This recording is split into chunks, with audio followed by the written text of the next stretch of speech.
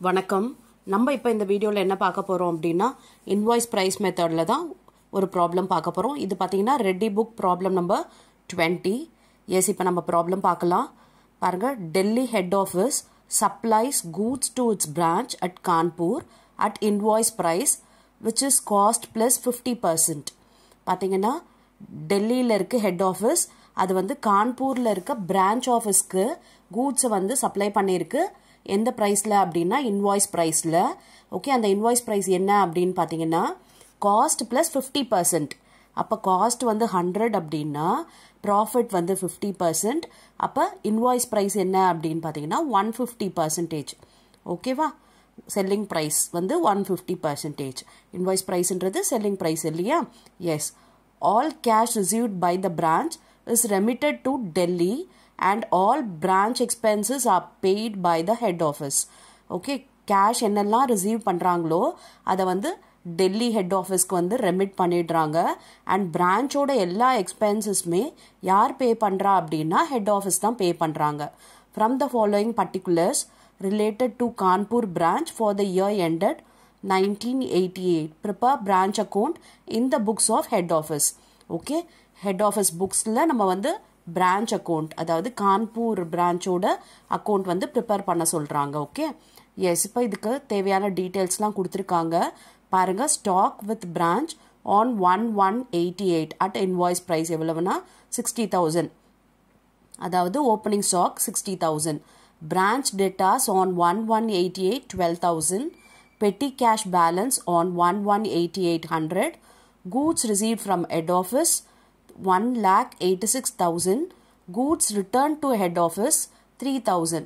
பாருங்க, goods receive from head officeம் இருக்கு and goods பார்த்தீங்கன்னா பிரான்ச்லேருந்து ஹெட் ஆஃபீஸ்க்கு ரிட்டர்னும் பண்ணியிருக்காங்க, அதுவும் இருக்குது இந்த ப்ராப்ளமில். ஓகே, நம்ம ப்ரீவியஸ் வீடியோவில் பார்த்த ப்ராப்ளம்க்கும் இதுக்கும் என்ன டிஃப்ரென்ஸ்னா இந்த கூட்ஸ் ரிட்டர்ன் இருக்குது இதில். Okay, credit sales less returns 84,000. Cash received from debtors 90,000. Discount allowed to debtors 2,400. Expenses cash paid by head office. Okay, expensesலாம் கொடுத்துருக்காங்க. Rent 2,400. Salaries 24,000. Petty cash 1,000. Cash sales 1,04,000. Stock with branch on 31/12/88. அதாவது closing stock கொடுத்துருக்காங்க 54,000 சொல்லியிருக்காங்க. Petty cash balance on 31/12/88. இதுவும் வந்து பெட்டி கேஷோட closing balance 100ன்னு சொல்லியிருக்காங்க. S, இப்போ வந்து இதில் என்ன இன்ஃபர்மேஷன் மிஸ்ஸிங் அப்படின்னு பார்த்தீங்கன்னா க்ளோசிங் டெட்டாஸ் இல்லை. பிகாஸ் நமக்கு ப்ராப்ளமில் ஓப்பனிங்கில் ஸ்டாக் இருந்தது, ஓப்பனிங்கில் டெட்டாஸ் இருந்தது. பாருங்கள், ஓப்பனிங் டெட்டாஸ் 12,000 அண்ட் பெட்டி கேஷும் பார்த்தீங்கன்னா ஓப்பனிங்கில் இருக்குது. ஆனால் க்ளோசிங்கில் கொடுக்கும்பொழுது பார்த்தீங்கன்னா ஸ்டாக் இருக்குது, பெட்டி கேஷ் இருக்குது, டெட்டாஸ் இல்லை இதில். ஸோ நம்ம ஃபஸ்ட்டு என்ன பண்ணணும் அப்படின்னா பிரான்ச் டெட்டாஸ் அக்கௌண்ட் ப்ரிப்பேர் பண்ணி நம்ம டெட்டார் என்ன க்ளோசிங் பேலன்ஸ் அப்படின்றத ஃபஸ்ட்டு ஐடென்டிஃபை பண்ணணும். எஸ், இப்போ நம்ம டெட்டார் அக்கௌண்ட் ப்ரிப்பேர் பண்ணலாமா? பாருங்கள், ஃபஸ்ட்டு டெட்டாரோட ஓப்பனிங் பேலன்ஸ் டெபிட்டில் வரும் இல்லையா? S, opening balance of debtor பார்த்தீங்கன்னா 12,000. அதை போட்டுடலாம், பேலன்ஸ் ப்ராட் டவுன். அதுக்கப்புறம் டெபிட்டில் வேறு என்ன வரும் அப்படின்னு பார்த்தீங்கன்னா கிரெடிட் சேல் வரும் இல்லையா? கிரெடிட் சேல் பாருங்கள், கிரெடிட் சேல் லெஸ் ரிட்டர்ன் 84,000. இது நம்ம டெபிட்டில் போட்டுக்கலாம்.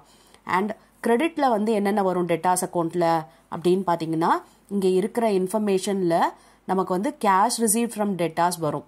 எவ்வளோ பாருங்கள், 90,000 cash receive from debtors. Okay, S, பாருங்கள் போட்டாச்சு. கேஷ் ரிசீவ்ட் ஒரு 90,000. அதுக்கப்புறம் டிஸ்கவுண்ட் அலவுட் டு டெட்டாஸ், இதுவும் நமக்கு பிரான்ச் டெட்டாஸ் அக்கௌண்ட்டில் நமக்கு வரும். ஸோ 2,400 டெட்டார் போட்டுடலாம், டிஸ்கவுண்ட் அலவுடு. ஓகே, எஸ், போட்டாச்சு.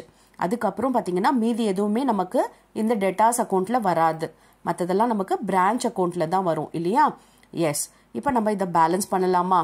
இது பாருங்கள், 12,000 + 84,000 மொத்தம் எவ்வளவுனா 96,000 வருது. அண்ட் இங்கே பார்த்தீங்கன்னா 90,000 + 2,400, அப்போ 92,400 தான் வருது. அப்போ பேலன்சிங் ஃபிகர் நமக்கு கிரெடிட்டில் வருது. கிரெடிட்டில் வரதுனால நம்ம அதை என்ன சொல்லலாம்? க்ளோசிங் பேலன்ஸ் ஆஃப் டெட்டாஸ் இல்லையா? எஸ், 96,000லேருந்து 92,400 சப்ராக்ட் பண்ணால் எவ்வளோ வருது பாருங்கள், 3,600. இதுதான் நம்ம க்ளோசிங் பேலன்ஸ் ஆஃப் டெட்டாஸ். ஓகேவா? எஸ், இப்போ நம்ம பிரான்ச் அக்கௌண்ட் போடலாமா? டெட்டாரோட க்ளோசிங் பேலன்ஸ் கண்டுபிடிச்சிட்டோம். எஸ், பாருங்கள், branch accountல first balance brought down, அதாவது stock ஓடது எழுதிட்டோம் 60,000 and debtor ஓடது பாருங்க 12,000 எழுதலாமா? Yes, 12,000 எழுதியாச்சு. அதுக்கப்புறம் petty cash ஓட balance இருக்கு பாருங்க, opening balance 100, அதை எழுதிக்கலாம். Yes, எழுதியாச்சு. ஓகேவா? இப்போ பேலன்ஸ் brought down, அதாவது ஓப்பனிங் பேலன்ஸ் ஆஃப் அசட் எல்லாம் நம்ம எழுதிட்டோம். ஸ்டாக்கு, டெட்டாஸ், பெட்டி கேஷ். இப்போ நெக்ஸ்ட் என்ன இம்பார்ட்டன்ட் ஐட்டம் இதில் அப்படின்னு பார்த்தீங்கன்னா goods receive from head office இருக்கு. ஓகே, இதெல்லாம் பாருங்க இன்வாய்ஸ் பிரைஸ், இதுவும் இன்வாய்ஸ் பிரைஸ். இன்வாய்ஸ் பிரைஸ் கொடுத்தா நம்ம என்ன பண்ணணும்? இதில் இருக்க லோடிங்கை வந்து நம்ம எலிமினேட் பண்ணணும், ப்ராஃபிட்டை எலிமினேட் பண்ணுவோம் இல்லையா? அப்போ அதுக்காக நம்ம ரிசர்வ் போடுவோம். ஞாபகம் இருக்கு இல்லையா ப்ரீவியஸ் வீடியோவில் பார்த்தது? எஸ், எக்ஸ்பென்சஸ் எல்லாத்தையும் முதல்ல எழுதிக்கலாம். டெபிட்ல என்ன வரும் அண்ட் கிரெடிட்ல என்ன வரும்ன்றதெல்லாம் எழுதிக்கலாம். அதுக்கப்புறம் நம்ம ரிசர்வ் எல்லாம் போடலாம். ஓகேவா? எஸ், பாருங்க goods receive from head office, இது வந்து நமக்கு டெபிட்ல வரும். 1,86,000 போட்டாச்சு. Okay, goods return to head ஆஃபீஸ்ன்றது நம்ம கிரெடிட்ல எழுதணும். ஓகேவா?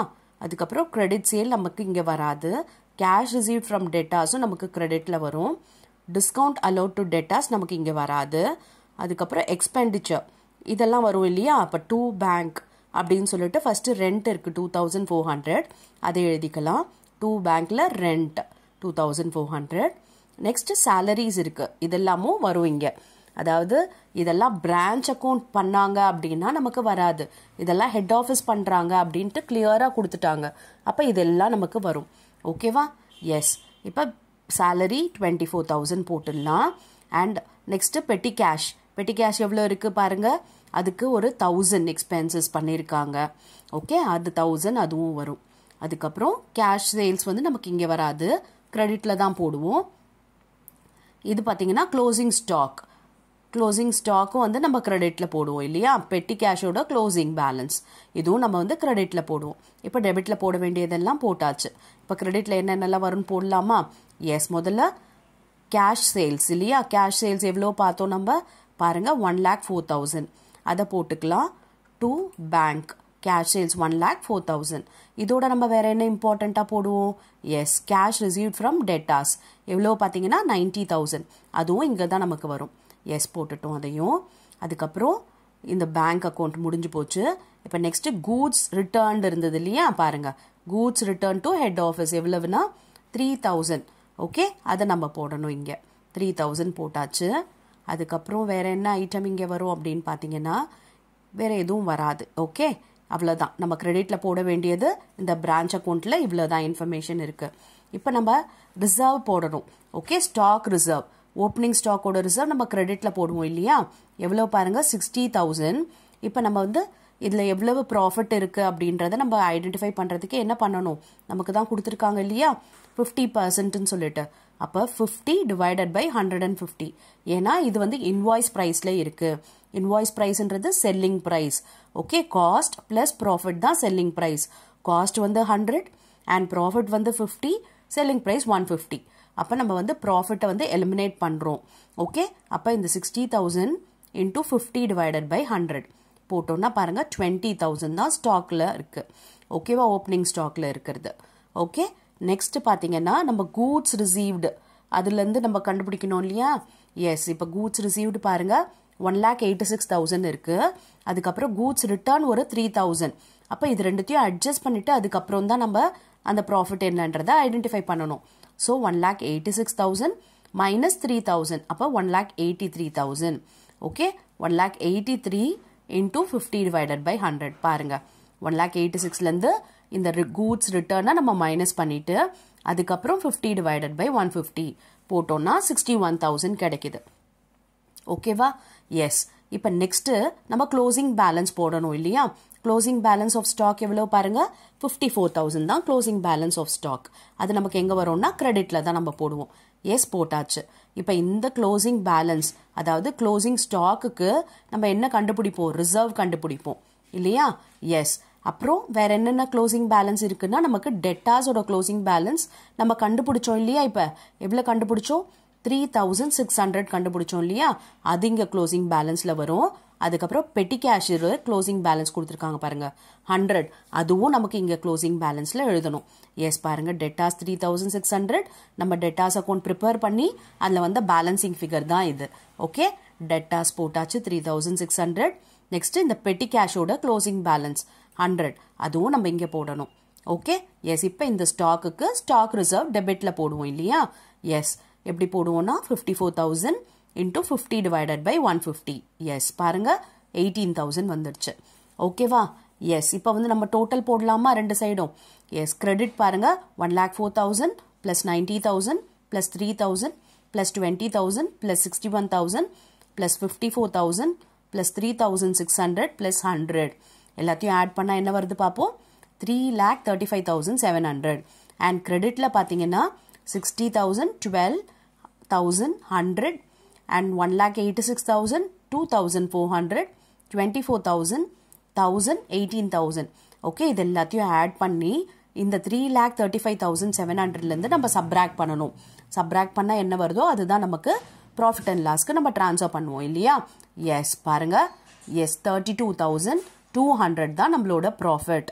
ஓகேவா எஸ் இப்போ இந்த ப்ராப்ளம் புரிஞ்சது இல்லையா எப்படி போடணும்னு சொல்லிட்டு இப்போ நான் உங்களுக்கு ப்ராக்டிஸ்க்காக இதே மாடலில் ஒரு ப்ராப்ளம் கொடுத்துருக்கேன் ஓகே இதில் பாருங்க காஸ்ட் ப்ளஸ் 20% கொடுத்துருக்காங்க அப்போ நம்ம செல்லிங் ப்ரைஸ் எவ்வளவு அப்படின்னு பார்த்தீங்கன்னா காஸ்ட்டில் நம்ம கேல்குலேட் பண்ணும்போது 120 அப்படின்னு வச்சு நம்ம கேல்குலேட் பண்ணணும் புரிஞ்சது இல்லையா ஓகே இந்த ப்ராப்ளமை ஒர்க் அவுட் பண்ணுங்க அண்ட் கமெண்ட்ல ஆன்சர் பண்ணுங்க I'll check your answer.